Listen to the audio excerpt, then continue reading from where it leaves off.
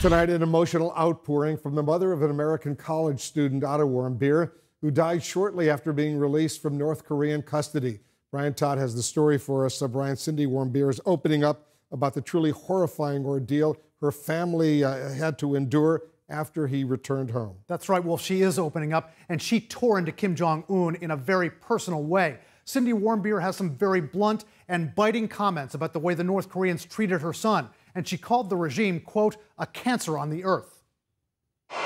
When Otto Warmbier was brought home from a North Korean labor camp in a coma, his mother says he looked like a monster. The look in his eyes, which I didn't know he was blind at the time, was absolute horror.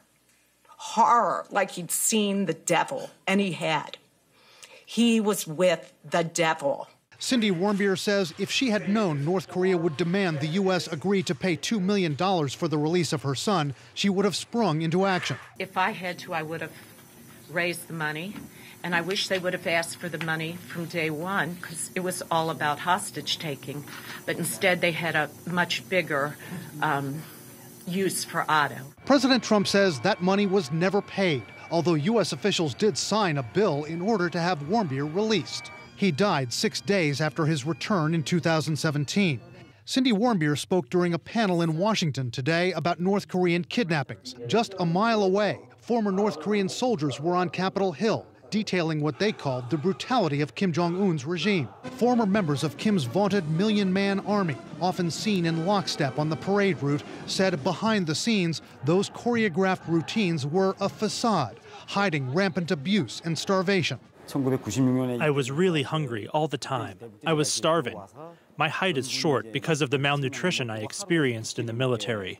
From the first day, we were forced to go to villages and steal food from civilians. Some soldiers were even more desperate. Former North Korean artillery officer Kang Ri-hyuk told us of one young soldier in his unit. During a training exercise, he says, the soldier was so hungry he ate a frog alive. He didn't know that this frog was poisonous. He became unconscious, and he died within a couple of hours. These accounts come a year and a half after a young North Korean staff sergeant made this dramatic dash across his country's border with South Korea. Surveillance video showing him being pursued and shot several times by his North Korean comrades. He was rescued and almost died of his wounds. In the hospital, he too was treated for severe malnutrition. For female North Korean soldiers, mistreatment of a different kind. Choi Yoo-jin is a former nurse in the People's Army. She says a female colleague of hers was forced to have an affair with a superior officer.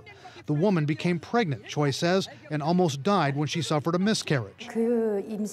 She said when they asked her to have an affair with him, there was no way she could refuse.